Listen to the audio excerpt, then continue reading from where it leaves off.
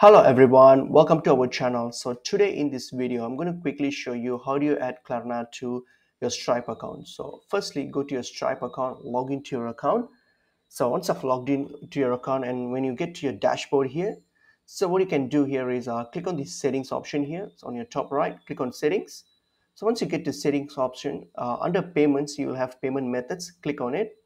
So click on payment options and then what you have to do is go to scroll down and then click on under your connected accounts, click on edit settings.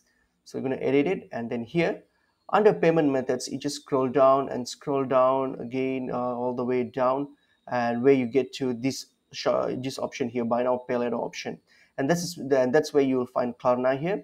So the Klarna will be like, it's mostly not enabled by default, so all you have to do is click on it and then click on by default, so turn that on.